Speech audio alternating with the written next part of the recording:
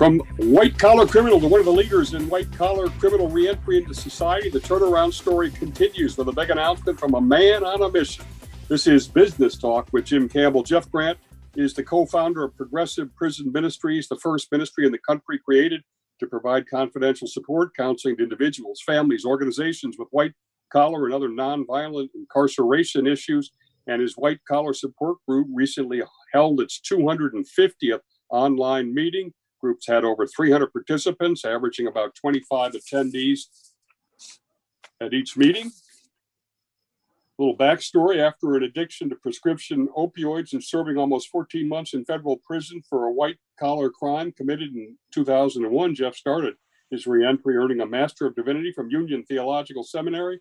And after graduating from Divinity School, he first served at an inner-city church in Bridgeport, Connecticut, as Associate Minister and Director of Prison Ministries. Welcome back, Jeff. Hi, Jim. Thanks so much for having me. Again, I love your office there. It looks great. By the way, not only is this a great comeback, but I owe you a big thanks. You have really, really helped support the launch of my book, Madoff Talks, and that looks like a promo, but it has meant a lot to me. And let's start off again. Give people a background first of what it was like to lose everything: your law license, your business, your career, your home, your marriage, and I assume some friends. Probably all my friends, Jim. Wow. I was a big fish in a small pond up in Westchester. My office was in Mamaroneck. We lived in Rye, and I had a successful law practice by probably anybody's view. 20 employees working for me, and I was also general counsel to some major real estate companies, management, equities, and brokerage, and living the good life, way too good as it turns out, because I became addicted to prescription opioids after a sports injury. And over the course of about 10 years, as I was continuing to get these prescriptions, my life kind of just decayed to the point where I couldn't show up at work. I ballooned up to 285 pounds. I was vomiting up blood, and I was just insane. The day came when we couldn't make payroll, and instead of doing anything reasonable or rational, I borrowed money from the attorney escrow fund, which means I took my client's money. Repaid it, but did it several times again. Always easier to do the second time than the first time.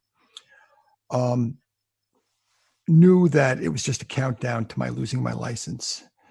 Attorney grievance procedure happened soon thereafter about something unrelated, but then they asked for records, and once I had to deliver my records to the grievance committee, they started an inquiry, and I hired ethics counsel. That inquiry took a little over 2 years, as I recall. During that time period, 9/11 happened, which shook me hard. I was already hemorrhaging business, mostly because of the drug use and my not showing up.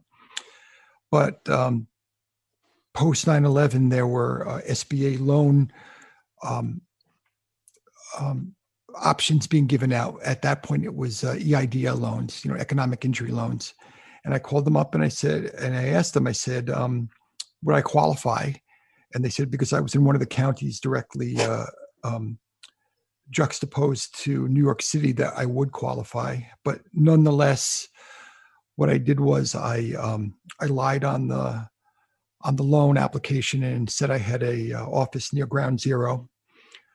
I got the money, $247,000. It did nothing to help my law firm, because as I was going to lose my law license anyway. And then on June 28th, 2002, it became clear that there was no way for me to save my license. I resigned it. I went home that night with a bottle of Demerol, 40 tablets of Demerol, and tried to kill myself. Hey, Jeff, I had that in my notes before, but it didn't even make sense to me. Why, if your firm was qualified being in Westchester, did you apply it through New York City? Was it faster or something? Did you want to get caught? What a great couple of questions. I mean, the first is that all the SBA loans were being handled out of New York City. So, and there was no rational reason why I said I had an office in New York City other than I was desperate and I was crazy. And I was handling sophisticated law at the time. I knew better. There's no way I did things that there was no way I would have let clients do because I wound up misusing the funds as well. So yes. It wasn't like I was, it wasn't like that. This was a mistake. What was the second part of the question? I think you answered in the sense of why you did it. The question now I have is I didn't realize this addiction went on for 10 years, which is amazing. Were you in denial, or what was driving that, or how did you go so long before everything collapsed? Well, it wasn't like that was my only experience using drugs. I mean, I was a kid growing up on Long Island in the 60s, 70s, and then 80s. So I definitely was not a saint, but never kind of a daily had to use it every day. And it wasn't just that it was denial, because yes, it was denial, but like every addict, as I would come down, or as I would go through withdrawal, I would say, this is the last time I'm ever going to do it. And then 2 hours later, I was. Yeah, I know. You look so great right now. You showed me pictures at 280, and man, you didn't look well. Now, what was it like on the family side? Now, your marriage collapsed too, right? And yeah. And were you alienated from your kids as well? How did that side go? Everything went well. I mean, my family was certainly rocked hard when my business went down and when it became public, and we had to leave our house because we were going to lose the house. So we moved to Greenwich. That's when we moved to Greenwich. I actually moved to Greenwich, which is one of the wealthiest towns in the yeah. Right. So we moved to Greenwich when I lost my money and I lost my career. But we moved into an apartment, and mostly I moved to Greenwich for two reasons. I thought that it would be a good community because I still had a child who was in high school at that point, and I thought it would be a good community for her. And also, that's where I was going to recovery meetings. So I was going to 3 meetings a day at that point, and so I was connected to that group, and I wanted to.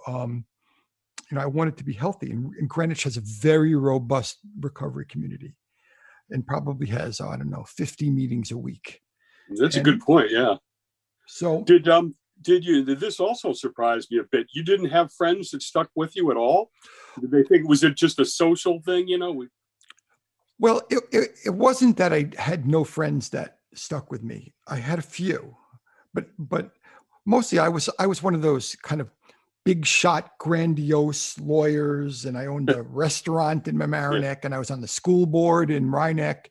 And so I was just this kind of larger than life character, and people must have been saying to themselves, this guy's out of his mind. I spent too much. I was overly gregarious. I was wacky. And even at the school board meetings, which were at night and they were televised on local cable access, I would wear sunglasses at night at school board meetings because I was in no shape to be out in public. And so I was just a character, and it didn't really stop me from being, up until in the end, it didn't stop me from being a incisive, good lawyer, someone who was really helpful to my clients. But I would say in the last 2 years, everything disintegrated, and I wasn't able to be there for anybody. As we get to the last minute in this segment, do you have to hit rock bottom in these kinds of things? I did. I believe that many people do. I would love to think that for anybody, you don't have to take the escalator all the way down to the bottom floor in order to reach out for help. But certainly the people who I met in Greenwich Recovery, if they were heading to prison or they had a criminal justice problem, almost everyone said, like, go talk to Prison Jeff. He'll help you through this. And I did with a lot of them. All right, we're talking with Jeff Grant. Quite a story here, and totally honestly conveyed, as you just heard. And again, my book, Madoff Talks, Uncovering the Untold Story Behind the Most Notorious Ponzi Scheme in History, is now out. You can go to MadoffTalksBook.com to the website, and of course, go to Amazon and other places to buy it. We're going to get into Jeff's big announcement as the comeback is basically a full 360 degrees.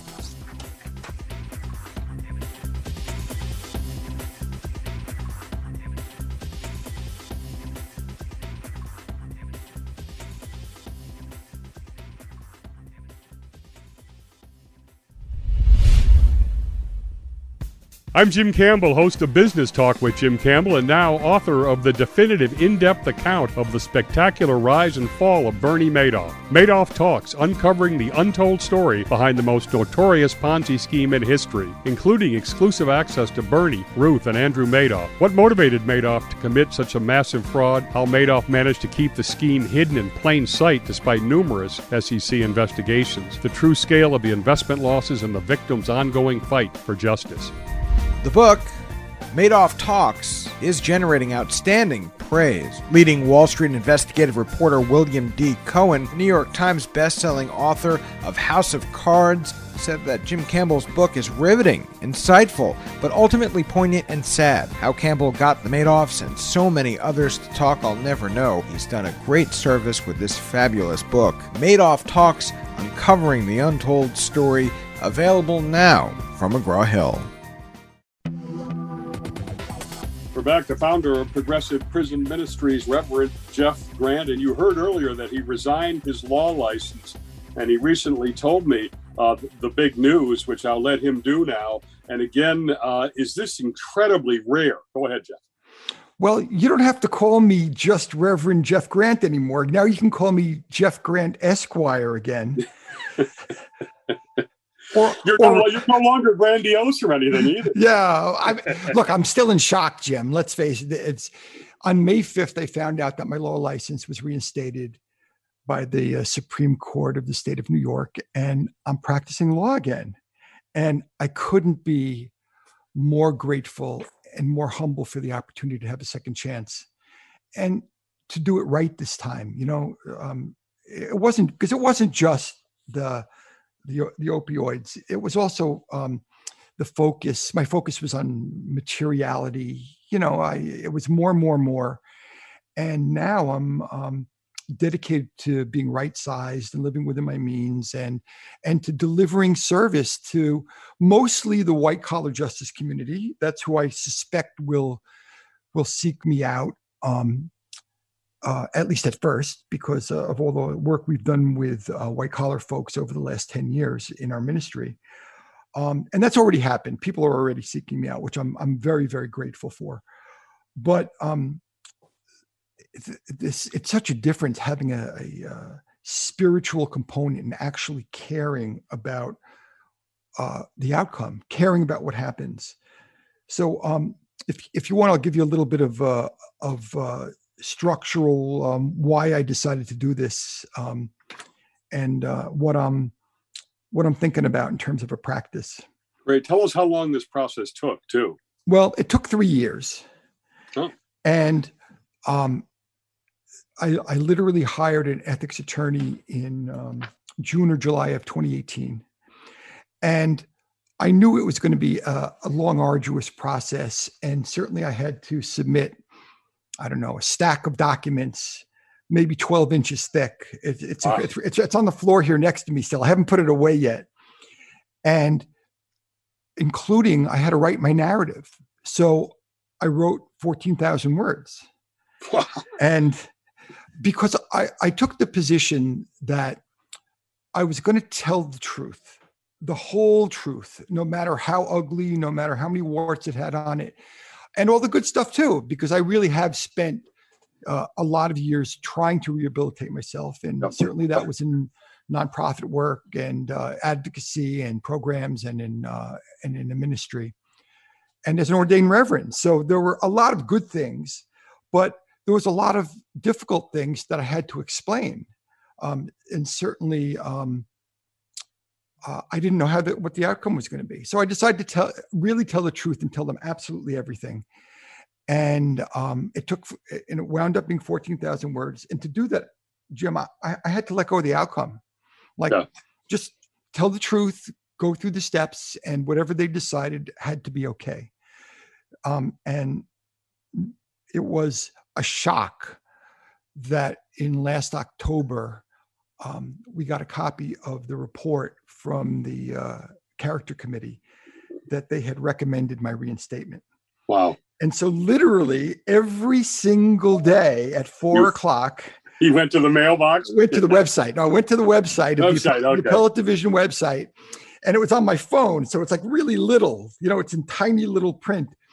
And I looked for my name. And every single day I said to Lynn, my wife, I would tell her, I'm not on the list. And then it was May 5th, and she just happened to be FaceTiming with my stepdaughter, Skylar, who goes to school out in California. And I saw my name, and I clicked it, and I read it on my phone, and it was the operative part was just one sentence. Basically. And so they don't give you any advance notice, eh? No advance notice. So in fact, I told my lawyer. I knew before my lawyer did, because I had been checking it every day, although they had emailed him. And I went upstairs and printed it out in my office. And as I walked into the kitchen, I had it in my hand, and my stepdaughter just kind of knew. And she pushed record on the FaceTime. Oh. And so I slipped it in front of my wife, and my wife saw it, and she started to scream and yell and dance, and it's all caught on video. Oh, and it gives you chills. Oh my God, it was unbelievable. So then when we sent it to our friends, I think I sent it to you this way. I sent it with, by text, with 30-second clip of Lynn dancing and freaking out. And so what a gift. And so life has changed radically already in the 2 or 2.5 weeks it's been since we found out. Yeah. Was this a very low odds deal? It's a good time in the world generally for felons to put in applications to get admitted to the bar. Not in every state, but in a lot of states.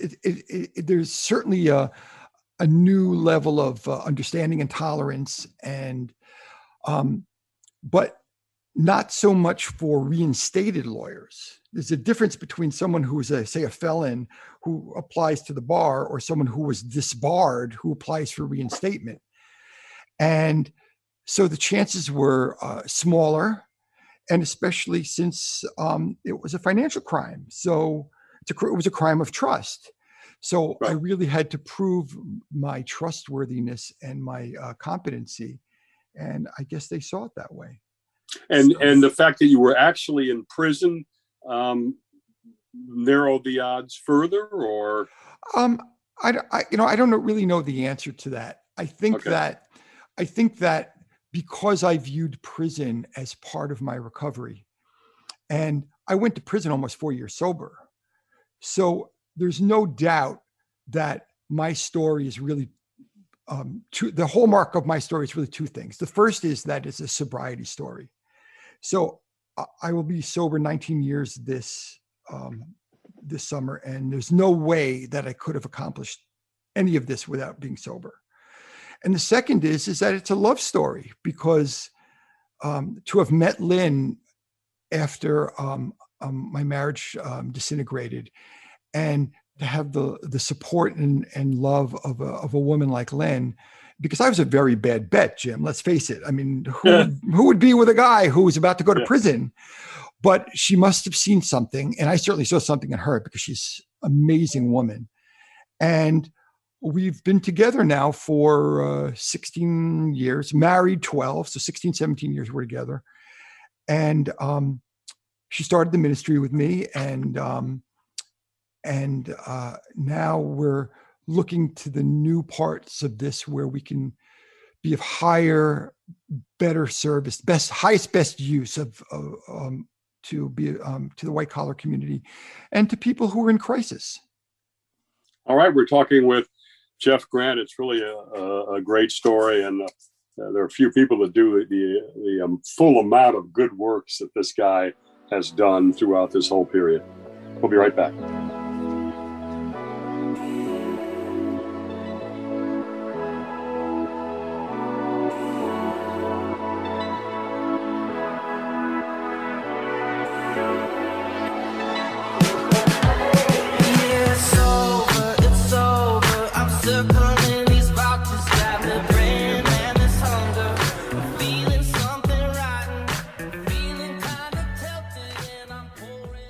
Would you like to host your own radio program or podcast?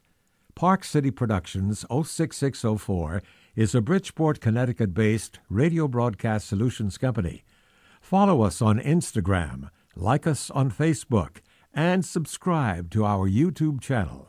That's Park City Productions 06604. Call us at 203-522-8801.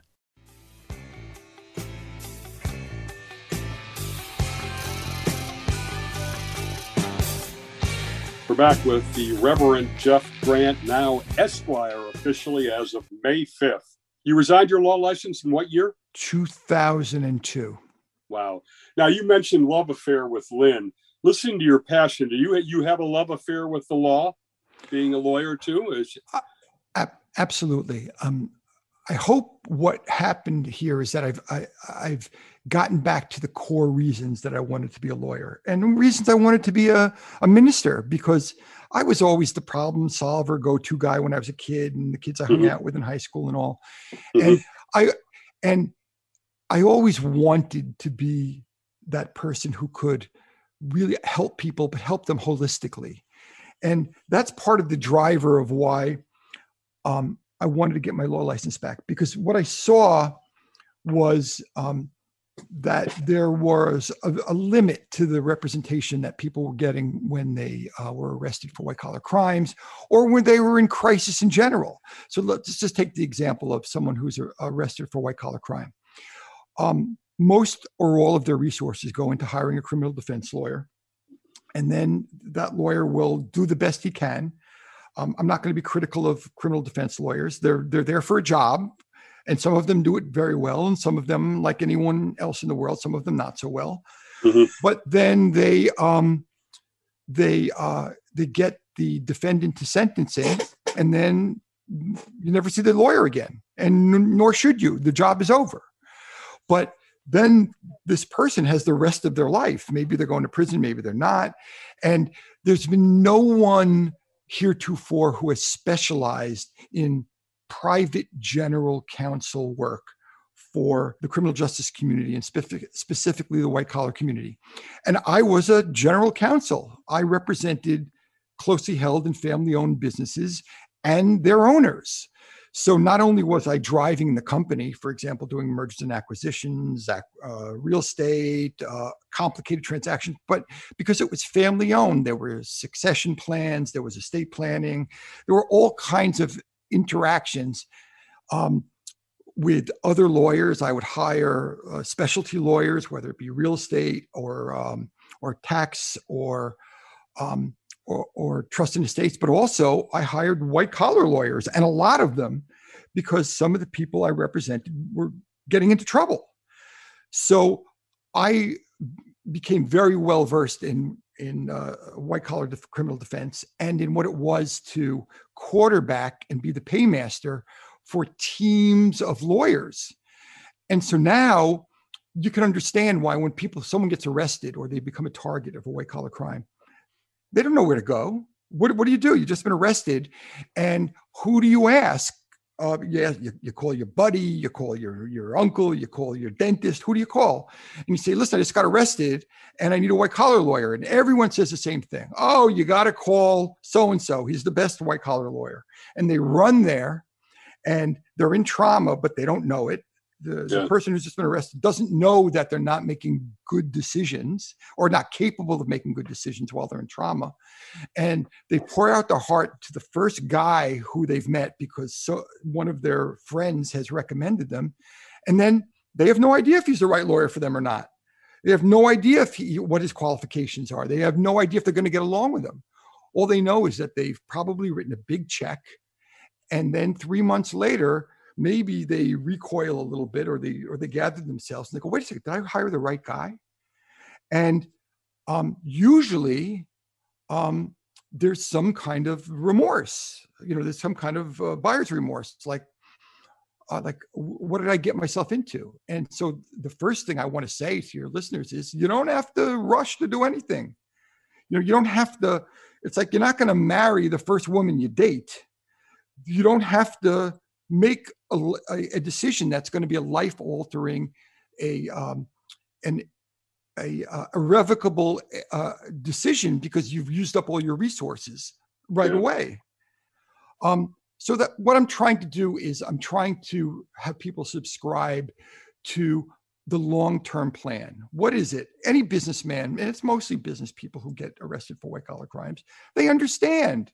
They understand what the complexities of business is. They understand the complexities of having a long-term plan, but they can't apply it in this particular case because they're in trauma. So they're worrying about the wrong things, but they don't know it. So literally what I'm trying to do is to prevent people from waking up 10 years later and saying, if I knew then what I know now, I would have made my decisions completely different. So since I've been through it myself and I've worked with over 500 guys in the ministry with their spiritual issues and their emotional issues, and also just generally being someone who understands all these things, I can tell you that there's an entirely different way to make decisions that's going to help them out in the longer term, have much better results, and at a less expensive price. Better outcomes, less expensive price. And that's why I'm making the case for general counsel in general, but certainly for anyone who has these issues. So it sounds like rather than viewing it as transactional, you're going to be around almost to counsel them through the whole process? A lawyer who cares. How about that? Okay. Right. But I love that you said the word transaction, because the key really is to stop looking at it transactionally and really look at transformatively, because most people who have these issues can't go back to their old way of life. Maybe they're not going to get their licenses back. Maybe their families are going to decay. They can't go back. So what you really need is the skills to go forward. And that's into an abyss. That's into things that people just don't know about. Because when you're tapped on the shoulder by the FBI or IRS CID, or you're tapped on the shoulder, you've entered a new world. You've entered a new community. And it's just a question of time before you get into acceptance about what your situation is. Did you or do you help people or intend to on what prison is like or the adjustment? I mean, did you have that help? I didn't at the time. And part of that was because it was early internet. Now there's a lot of information out there. Do I think that there are some valuable resources out there? Yes. Do I think that lawyers should be able to prepare their clients for what's ahead of them? Yes. I think that most of them are woefully, most of the lawyers are woefully ill prepared to give counsel or information to their clients about what's ahead of them. I would be the first one to get on the bandwagon to change that, because I don't think there's any reason why people who are being prosecuted have to be spending money all over the place and rounding up their own resources in bits and pieces all over the internet, especially when they don't know how to trust. And that's why we started the White Collar Support Group that meets on Monday nights. So that's been going on for over 5 years. Actually, this coming Monday night is our 259th online meeting on Zoom. And technology has allowed us to have a support group that brings people out of isolation and into community all over the country, and frankly, now from all over the world. Are you going to be able to, I mean, you've seemed like to me, you've sacrificed so much doing all these good works. Are you going to be able to, and maybe it's not an issue, rebuild your finances as well as an offshoot of all this? Rebuilding my finances is really way down there in my considerations, because the kind of finances that I was building at the time was I was trying to build an empire. Yeah. Like every young buck, right? Like I was a young guy and I thought I was going to have private planes, and I thought I was going to be, it was completely irrational, but I didn't know it at the time. And now what's the most important thing to me is to have the duality of trusting and being trustworthy, of having rich, intimate relationships. And frankly, I have that in the ministry with a lot of guys, a lot of white collar guys. So there's no reason why we can't just transfer that to a law firm where we're actually having rich, deep relationships and we count on one another. For an example is, and I already have some clients, and what they're shocked is that I give them my personal cell phone number. So we text back and forth. When you're going through the most difficult days of your life, if you're not be able to reach the person who you've charged with literally your life and death, and I say, I'm available 24 hours a day. That doesn't mean I can get back to you 24 hours a day, but you just text me, and the minute I'm free, I'm going to text you back. And what a gift this is, to be able to be in relationship and in community with people who are really right on the edge and really need someone to talk to at a moment's notice. It's a great story. All right, we've got our final segment with Jeff Grant coming right up next.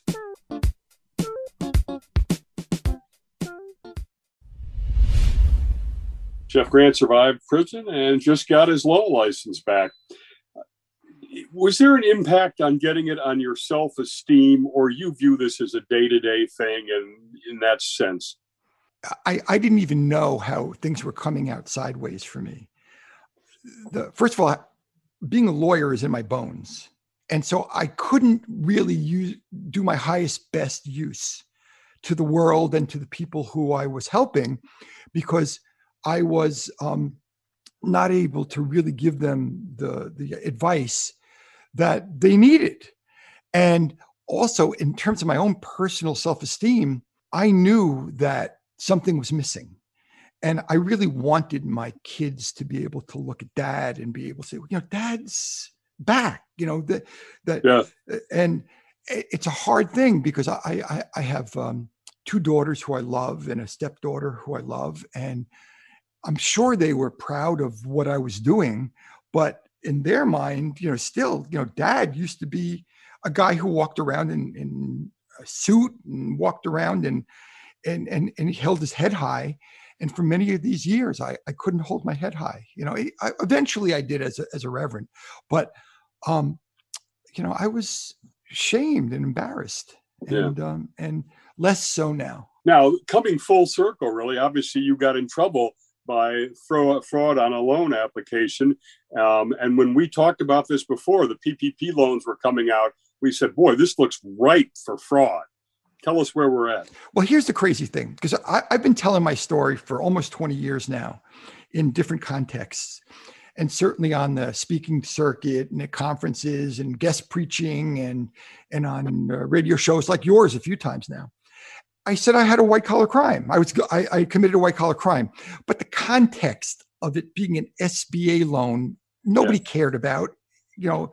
How unsexy a topic is disaster loan fraud or SBA loan fraud.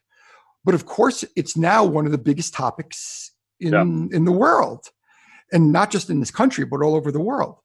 So it dawned on me last year that we are heading for this perfect storm, like post 9/11, what I got caught up in, where there was going to be a lot of money out there that was going to have limited underwriting. And in this case, the government released $1 trillion of disaster loan money, and over 10 million loans. And they were anticipating that there would be a certain amount of fraud, what they considered to be an acceptable level of fraud, because they had to push the money out quickly. So acceptable level of fraud, if it's 10%, that's $100 billion and 1 million loans. So right now, law firms and accounting firms are all gearing up, and they know there's going to be a lot of prosecutions. I'm the only person I know in the country, now I might be wrong, but who's actually out there talking about the fact that I went to prison for SBA loan fraud, and I'm a lawyer, and I have all these resources. I have not just other lawyers and all over the country, but I have forensicists and mitigation experts and forensic accountants, and I've been working with for all these years. And now the focus is on how to get people successfully through what will be audits and prosecutions for SBA loan frauds, which means PPP, PPP2, EIDL. And then not just that, the issue is that one of the reasons that we have problems is that many people in the boom economy we had over the last 10 years, they were pushing off payments of their taxes and pushing off their 941s and pushing off their quarterlies to the next year, because after all, every year is going to be better than the year before. So there's a lot of people who didn't pay their taxes or their employees' taxes in 2019, thinking they would catch up in March and April of 2020. Well, March and April came in 2020, and as it turns out, there was nothing to catch up with. Not only did they fall into this desperation of having to quickly put together information to be able to apply for these PPP loans, but they're already behind the 8 ball for the things that they didn't do right in 2019. Yeah. So people are freaking out because this cascading effect, because if they get audited for a PPP loan or an EIDL loan, inevitably their tax returns from the year before are going to come into play, and what they did or didn't do right. It's going to be a big mess. Gratified that I'm someone on the front lines who knows all about it, and both personally and professionally. And I want to help people through so that they get as little damage as possible, because this is really crisis management right at the front line of crisis management, and then help lead them hopefully to happy, prosperous lives on the other side of the problems. Boy, it's really amazing how the timing has worked out just a year after the PP loans, when all this stuff is going to be investigated and everything. And I couldn't think of anybody with better experience. How can people reach you at your law firm? Well, it is grantlaw.com. So if you ask me how I got the name Grant Law in 2020, and the answer is I've been paying to maintain that domain name for 20 years, in case I would ever need it again. That is optimism. That's optimism. That's you, right? That's entrepreneurial, optimism. I've gotten big offers for that domain name too, Jim. So it's grantlaw.com, and I've opened offices in the city, in New York City, at West 43rd Street. And it's jgrant@grantlaw.com is my email address. And there's also tons of resources at prisonist.org, which is still going, which is the ministry. That's prisonist, like feminist. And between those two websites, there should be tons of resources available. But I'm available right now 24/7, because we're just launching the law firm. And when I tell you that, I'm getting 5 or 6 inquiries a day, and from people who are suffering. I want to help. This is a very personal mission for me. And and I can vouch, by the way, that Jeff is available 24/7. We often text it, any weekends or whatever. Are you going to still do White Collar Week and Criminal Justice Insider? We're reanalyzing how that's all going to work. Some of the people in the ministry are stepping up, because frankly, it's probably time for a changing of the guard of the day-to-day in the ministry, although I'll still run the White Collar Support Groups and group. And but we'll see about all of that, because we want to make sure that we're delivering product and we're delivering resources that are thoughtful and carefully considered and are going to be of best use to people. Congratulations to Jeff again. This is great news, and the world's going to be better off with him back doing his passion and bringing to bear all of the experience he's put in. You can listen to our YouTube channel, Jim Campbell Radio. And again, the Madoff book is available at all your bookstores from McGraw-Hill. Thanks to Jeff. Thanks to our national audience. See everybody on the next edition of Business Talk with Jim Campbell.